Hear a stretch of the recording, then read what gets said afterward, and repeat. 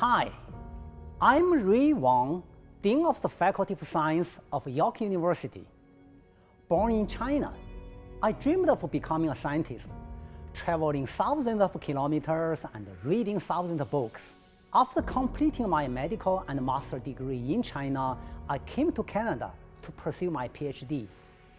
I chose Canada because of its multiculturalism and world-class education.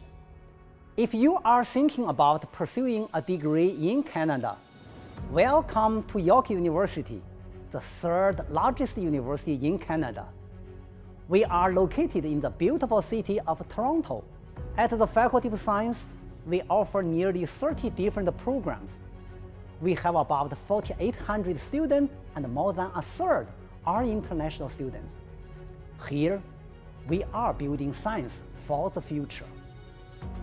We offer innovative programs in high-demand fields like mathematical biology, pharmaceutical chemistry, and biophysics.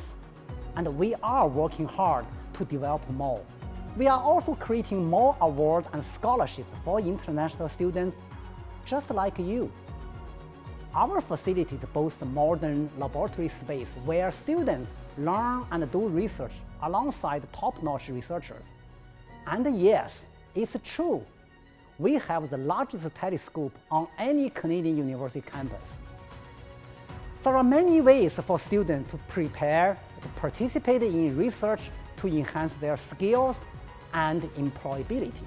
We pride ourselves in offering meaningful experiential education opportunities, such as field courses, internships for hands-on experience.